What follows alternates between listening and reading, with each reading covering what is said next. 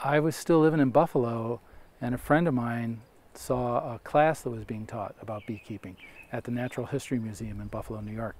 And so we signed up and took it. And when I started learning about bees, it was just so fascinating. Once I started going into hives, I was hooked.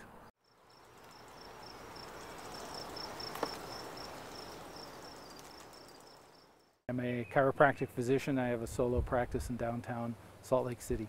I love working with people. I love working with the natural energy of the body. I also am quite interested in shamanic work, and there's an entire shamanic practice that centers around bees and beekeeping. And there's a great book, I can't think of the name of it right now, but a great book that's been written about it. And when I read that book, I mean, literally I would sit there sometimes and just let out a hoot. It's like, whoa, this is so cool. Meditation for me is an ancient practice that's been around probably as long as people have been, and it embodies my worldview. I've had a fascination with the natural world forever. I had bees in the late 70s, and then I didn't get bees again until about 6 years ago. And the thing that kept me away during that time was partly I was a gypsy for so many years, didn't have a home, so you got to have a place to keep bees, and you got to stay put, and that was a big part of my life.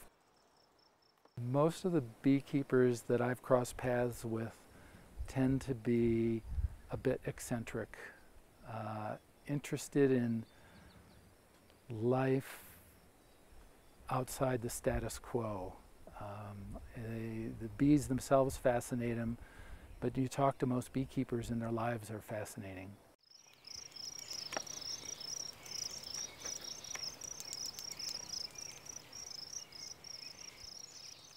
These days the bees aren't as vital and as hardy as they used to be, and there's lots of theories in terms of what's happening to create that. But yeah, it's always sad when they disappear, because the bees will come out in the winter when you have a warm day. There will be snow on the ground and you can see them out flying. And so when I'm in the house and I see that, or I come out in the winter and check, it's really cool. And when the hive dies, it's always sad. It's just like my friends are gone.